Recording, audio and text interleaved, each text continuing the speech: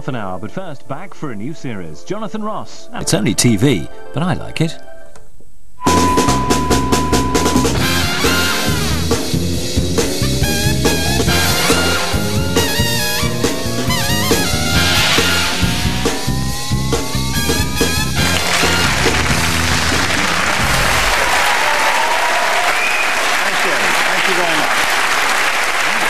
Thank you. Hello and welcome to a brand new series. Where would we be without It's Only TV But I Like It? Well, you'd be deprived of the top TV trivia panel game and I'd be living in a far smaller house. So where have our captains been whilst we've been away? Well, over the winter, Julian and Clary has been in Panto, and it's the first time that the chant, "Oh yes he is," has been met with, "We all know." Phill Jupitus had a traditional Essex Christmas. He dressed up in a fancy suit and pleaded not guilty. Joining Julian this week from the Big Breakfast is the lovely Lisa Rogers, ladies and gentlemen. Whilst working as a researcher, Lisa Rogers apparently had sex in the famous mastermind Black Chair. Is that true? I can't possibly comment. Well, amazingly, she's still lost to a train driver from Nantwich. On Julian's right is Nasty Nick.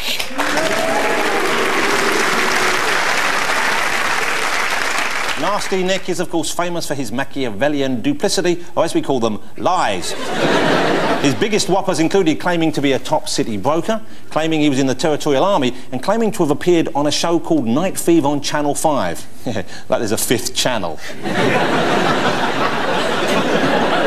Nasty Nick, ladies and gentlemen. And with Phill this week is the one and only Mr. Ainsley Harriott.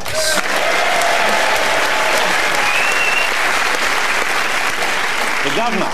Ainsley claims he had his jacket ripped off his back after appearing at the Good Food Show in Birmingham.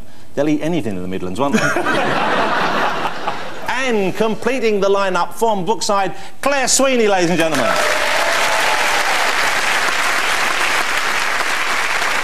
According to one interview, Claire likes fruit machines and chivalry. So on a first date out, she likes her men to hold her melons for her. It's Claire Sweeney, ladies and gentlemen. So there you go. Have a look around. We've got two birds, a gay man and Ainsley Harriott. Greg Dunk, if you're watching, as soon as we get that ramp fitted, we'll have a full house for you.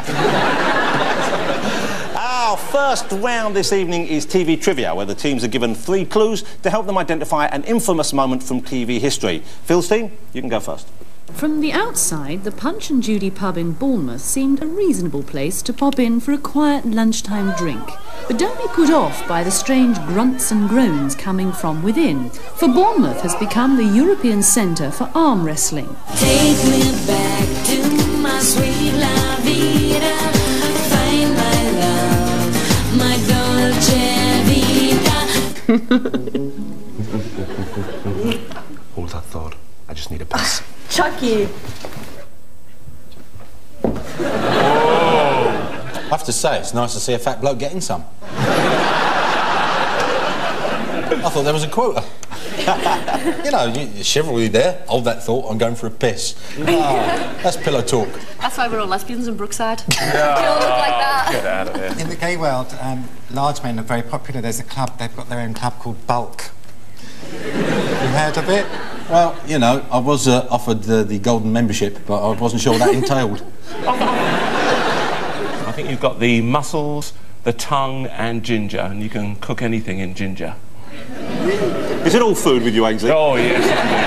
Anything you can get your tongue into, you know. You can cook anything in ginger? Oh, yeah. Could you boil an egg in her? If she had flu, probably, yeah. What do you think, sitting there in your jumper? Fancy coming on this show, man-made fibre. I had a ring on when I arrived. Where is it now? Indeed. Isn't that TFI? When Kylie snogged Jerry Halliwell? So you're thinking there's a little bit of kissing going on TFI between two ladies, and that's what it's into? Yeah. You know, you are, of course, right. Very well done. It is, of course, the moment on TFI Friday when Jerry Halliwell snogged Kylie Minogue. Let's remind ourselves.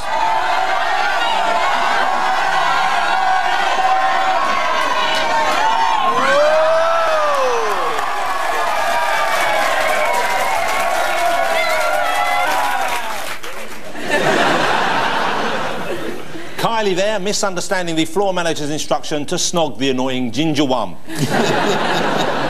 TFI was famously stand by the ITC after Evans reduced a schoolboy to tears live on air. But come on, fellas, all he did was nick his girlfriend.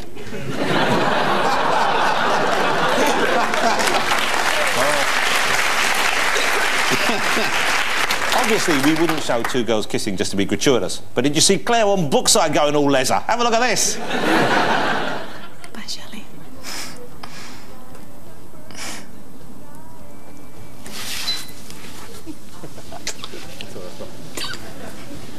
It's amazing how many times we had to do that shot again. The boom kept dipping in every time. Should we worry about any booms dipping in that shot? Quite the opposite, Phil, eh? Did you actually go core when that was on Ainsley? Yeah. I think you went core. I haven't heard that since about 1973. So there you go. We've had two gay kisses on the show so far. I wonder if Phil and Julian would like to get together and make it a hat trick. Which end? Dealer's choice. You know, I love the gritty realism of Brookside. I remember being pleasantly shocked by the first episode where bloody, frigging, piss, dickhead, bugger and divvy all appeared. Although within a year, those characters had all been written out. So congratulations, you got that one. Julian, Lisa and Nasty, what links these three clips? Peter Howarth from Bread. Seeing someone he knows? Just a few of the galaxy of stars crowding tonight's ceremony. Well, I love girls like me, you know, it's really really I am, but I'm fantastic me, like, yeah. Les 2 points de ce jeu. Regardez les bébés qui tirent. Ils sont obligés de franchir des bosses. Et voilà que le premier qui va vouloir quitter, c'est le bébé de Romorantin. Come on, Ainsley, join me. Do you think his breasts are real or false? I thought it was Cher going too far. And as for the awards, what kind of galaxy of stars were they? Was it the shopping channel? Try not to nod off. No, not right. It was that chap from Bread, wasn't it? I saw him. Yeah. So you got milk, bread and cheese. Les Dennis doing his Nelson Mandela impression. I think perhaps it's a story of tits. Les Dennis is a tit, and I think it's the National TV Awards at the Albert Hall this year when Judy Finnegan's breasts were exposed, sadly, to the nation. Did you see that particular clip when it went out? I was there. You were there? Oh, how exciting. It was. How does it feel being a celebrity? For no particular reason.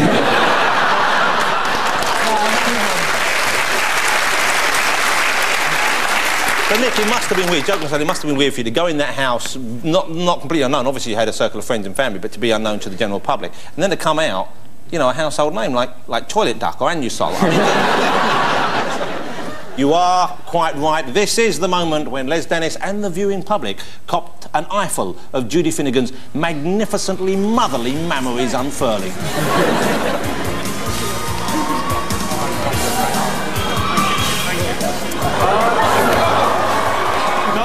I am not doing it. Can I? Oh.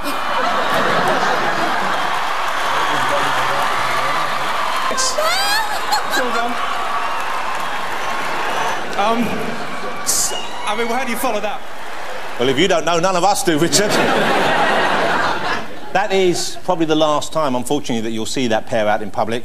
Although, on a serious note, we do wish Les and Amanda the very best. Booing. Richard and Judy once gave a middle-aged man Viagra live on air. It was the first time in years that Fred the Weatherman was able to point to Ireland. Last year, TV watchdogs investigated Richard and Judy's midday money quiz because the questions were almost illegally easy. Now, we've got some genuine questions here. These are genuine questions that were on their famous midday money quiz. I want you to just see how well you do here. For 1 bonus point each, fingers on the buzzers, team. OK, here we go. What colour is grass? Is it A, blue, B, red? You don't know, do you? Green. It's green, you see. That was a genuine question. But under Richard and Judy's rules, I could have accepted almost any answer. They once asked which country bordered Portugal, and Richard thought Tenerife was OK. And when they asked... And when they asked, who is Emma Noble married to, Richard accepted Thingy. Fingers back on the buzzers for one more. Here's another of the midday money questions. Are you ready? Here's a genuine question. What's longer, a metre or a mile? Julian. Thingy. I will accept that. That's close enough. Let's have a look at the points at the end of that round. Or you both do well in that little bonus round there. So that means Phil's team have got 4 points, but you're neck and neck. Julian's, you've got 4 points as well.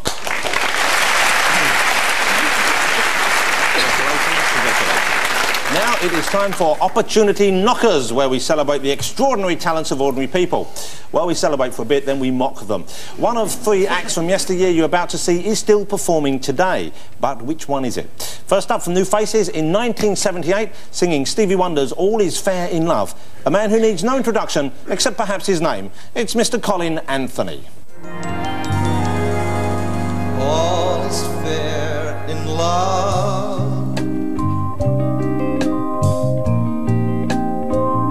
Love's a crazy game.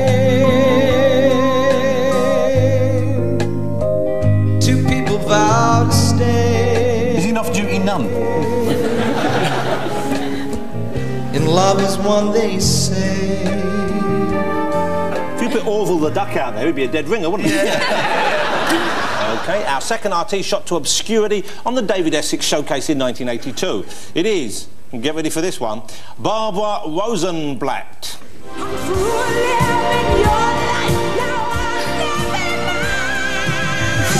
Sweet Lord. She's the one who sings the body form adverts, isn't she?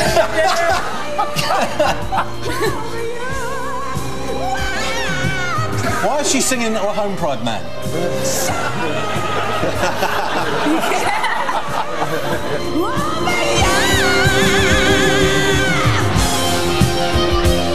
Scotty, there's a fat bird in the transporter room. Finally, we present a band known rather generously as the poor man's Wurzels. From New Faces, it is, of course, Trotto. Here's a good old tea, drink it down, drink it down. Here's a good old tea, give you water on the knee. Here's a good old tea, drink it down. Anthony Warren Thompson.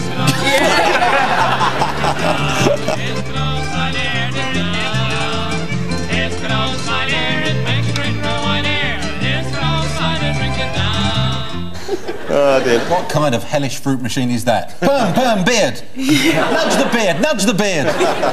Some of that's his own beard, isn't it? And then there's a false one attached. I don't know, I think it's all grown. I think he styled it thus. Well, very ill-conceived, sort of Rory McGrath look. The horrible look of that sort of hairy mouth has destroyed all the pleasant memories I'd stored up of Judy Finnegan's tits. In what way? I'm taking home nothing now. Well, you know when you store up an image for later use. And that will now interfere with that image. Well, that, I'll be thinking about Judy, thinking about those magnificent, juddery motherly breasts, thinking about burying my face in them just like that, just going completely. I'll be pretending I'm Richard for half an hour, just loving every second of it. It'd be like poking your head between a couple of bald Australian lifeguards, and then, suddenly, old Trotto with his hairy mouth will come up and say, "Can I be next?" And I'll be devastated. Got anything intelligent to say? Now's your moment. Go on, make up something. You're good at that. Wow. Tell us about when you were a spaceman. My wallet's missing. It's got to be him. It's got to be the bearded man. You reckon it's Trotto? Yeah, it's got to be Trotto. What do you see, you've done the clubs. Did you used to sing on cruises as well? I did, yeah. And what's that like? Is it because when I went on a cruise once very briefly, and it was very largely elderly or insane people, it seemed to be. It is. They said on the world cruise, a lot of, I shouldn't say this, God forgive me, but a lot of families send the parents on to die on a world cruise. And sometimes, I've got this story, right? Won't take long. This guy died on a cruise ship, right? Well, he was a performer who just didn't go down well. No, he literally... He was a passenger. Because we've all had nights like that, haven't we, Phil? He was a passenger, right, and I won't say what line it is. And he died, and he's with his wife, and they're going to do the burial at sea. And they get like a little slide, and they put the body in a sack and slide the body down the sack right into the sea. Honest to God. And everyone's praying. Yeah, everyone's praying. So you got the officers there, and the priest and the captain are comforting the widow, and the officers are there waiting with the slide, and they say, right, what we'll do is we'll practice, you know, with the body. You just get practice, you know, go like this. So they get it on, they're just like that, getting it ready to tilt, getting it ready to tilt. The ship rocks and the body went into the sea before the priest had arrived and the wife. So the priest and the wife are coming along and the boss, what are we going to do? So they send down to the galley and they get a sack of spuds. Right? Honest to God, get a sack of spuds. And the wife and the priest, and they have to do this whole service to this sack of spuds and then over the side of the ship. I thought you were going to say that, like, a dolphin came up balancing the body on it. With a king elephant on its nose. Oh. And also, for a horrible moment, I thought you said they sent down the kitchen for one of the illegal immigrants working. Whack him on the head with the omelette pan, bingo, no one knows the difference. Do you have an opinion as to who it might be? Well, I think it's the guy on the right. Well, I don't. Well, I think it's someone in the pink, she's singing the body form I adverts. think you and I, who are in proper showbiz... These things... Nick, rise above it, rise above it, rise above it. Barbara Rosensmart, whatever. Barbara Rosenblatt, you think Barbara Rosenblatt is still working in show business? I thought she was good. OK, you did not think she was good. Genuinely, as sure as I'm riding this bicycle, I think it's the first guy.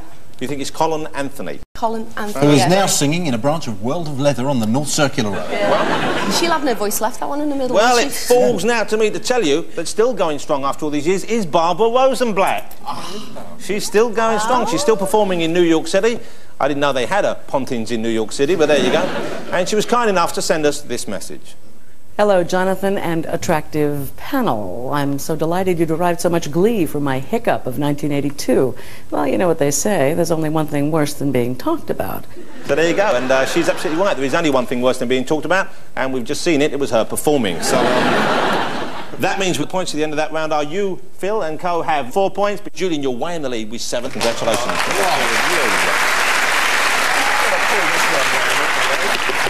Well, I've been looking forward to this. Our next round is channel hopping, where our guests have to act out clues to 5 TV themes for our captains to guess. Ainsley and Claire, if you'd like to make your way round the back to the TV behind me. Phil, here are your humorous Bob the Builder earmuffs. Hey, nice. Here's remote control. You have 90 seconds to start hopping from now.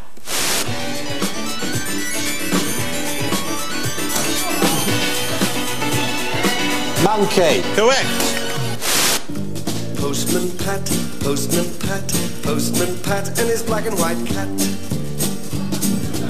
Early in the morning, just as Postman Pat. Well done.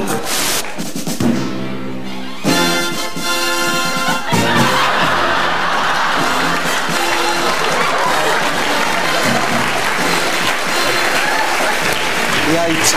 Fantastic. Well done, guys. That's a good new look for Ainsley there, isn't it? Channel 5.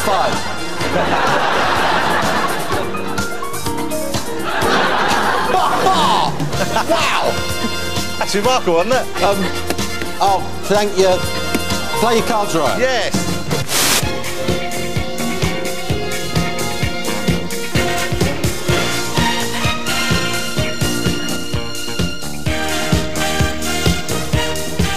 Oh, chips! Chips!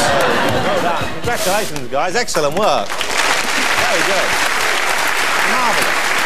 In fact, work. Ainsley, you look good in that. Julian, wow. Your teammates have already made their way back. Here are your headphones in honour of Bill and Ben. Go on, you know you want to. Go on. My agent shall hear about this. I'm sure the producer will as well after the show. You know what? I think that was on the catwalk in last season's Gautier. Here we go. Are you ready, Julian? Yes. Start hopping.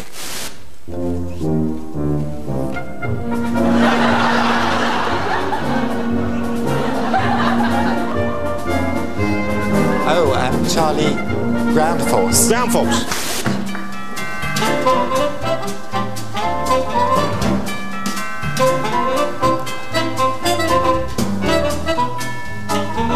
University Challenge? Yes. That simple? So what you see is that simple.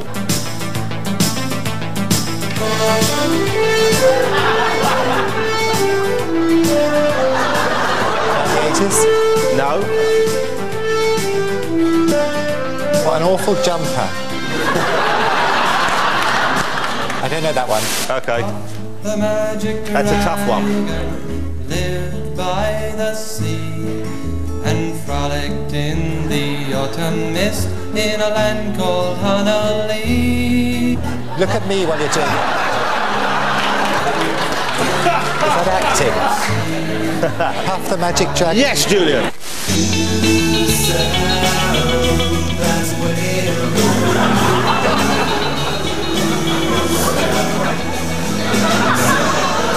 Due south. Due south, yeah, you had one to get. Number 3.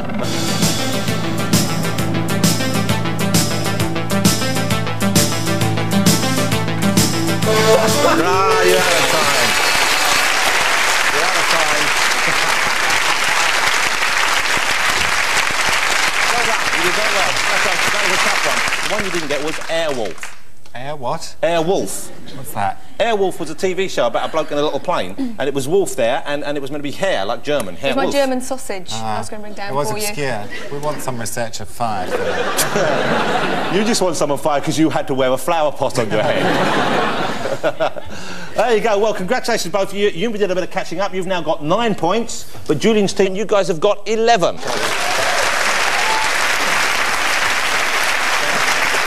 Everyone knows that Granny knows best, unless, of course, you're asking them for the lyrics to Eminem's Stan.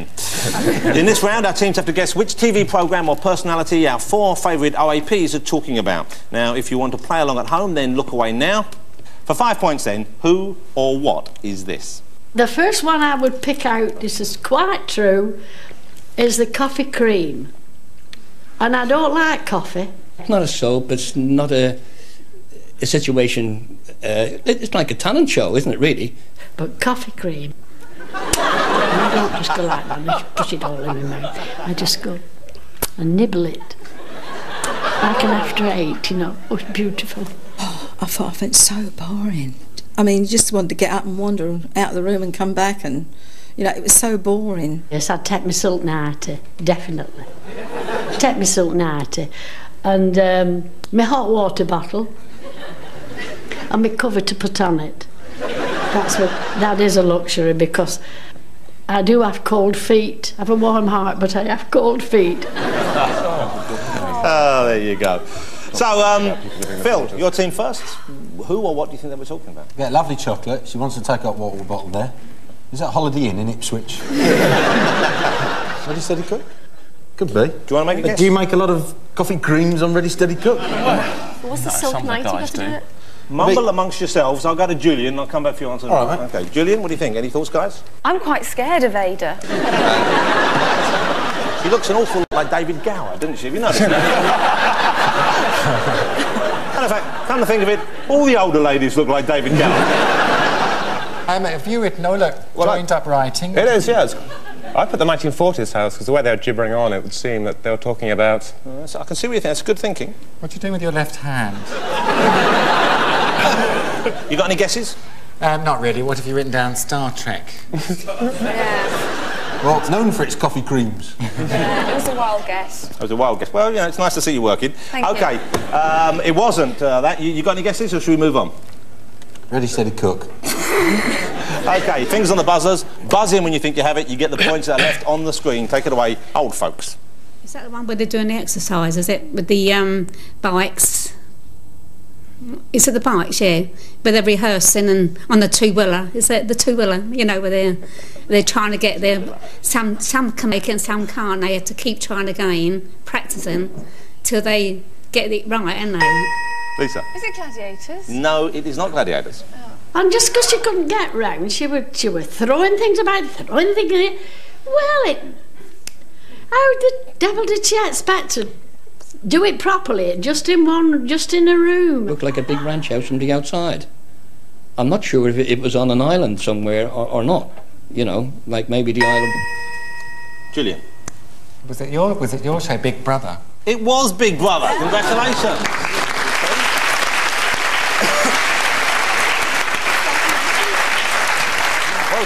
And it was chocolate digestive. Yeah, you could have bought in some coffee creams, couldn't you? What, to Kleenex? Because you smuggled in a mobile phone and a lot of personal problems. let's have a look at the rest of the clip and see what else they had to say about the Big Brother show.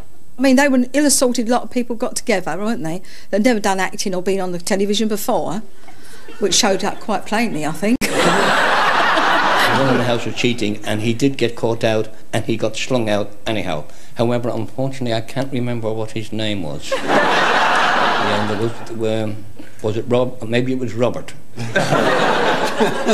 Robert, can you remember his name? In March, 5 stars thought to include Sarah Cox, Jack Dee and Anthea Turner are taking part in Celebrity Big Brother. Anthea is favourite to be last to leave the house, mainly because she'll probably be buried under the patio.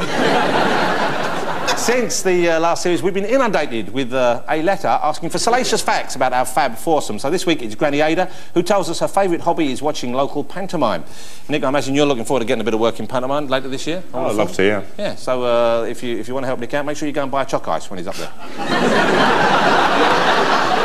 The points at the end of that round are you, Phil and Co have 9 points. A bit of catching up still to do in our final round because, Julian, you're way in the lead. You have 13 points.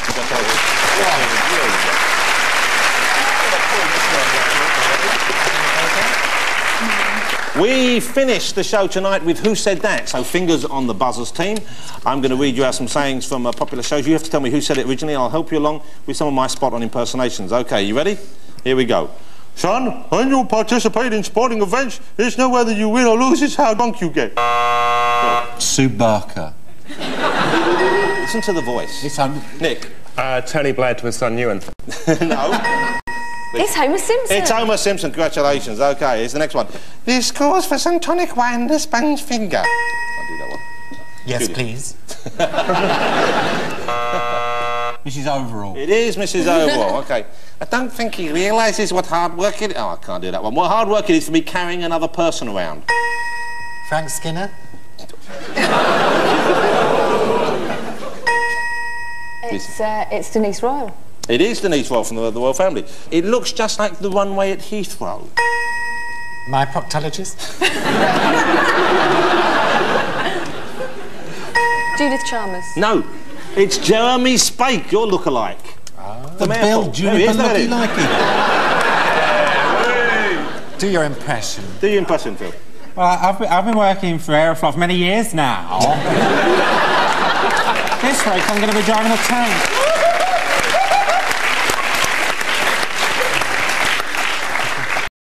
Here's another one. If you weren't quite so big, it would be time for Mr. and Mrs. Spank to pay a visit to Bottyland. Eminem. No, but great answer. It's Nursey from Blackadder. It is Nursey from Blackadder. The balls are now rolling. Billy. Dale Winton. It is Dale. Lovely Dale. Now, you may think that I'm wearing a perfectly ordinary pair of swimming trunks, but underneath the belt is a secret weapon. John Noakes. It is John Noakes. Congratulations. That brings us to the end. Oh, that brings us to the end of our quickfire round. What a coincidence, just as I'd run out of questions.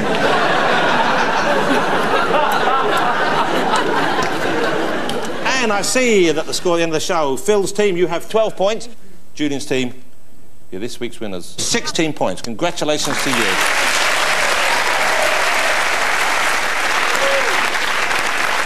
Well done. Commiserations. I would like to thank Phil, Ainsley and Claire. Thank you very much. And, of course, Julian, Lisa and Nasty. Now, you can put the pets out. If you're thinking of strangling your wife, you've got a 30-second window as we play out with Babs Rosenblatt's Crying. Good night, everybody. Crying!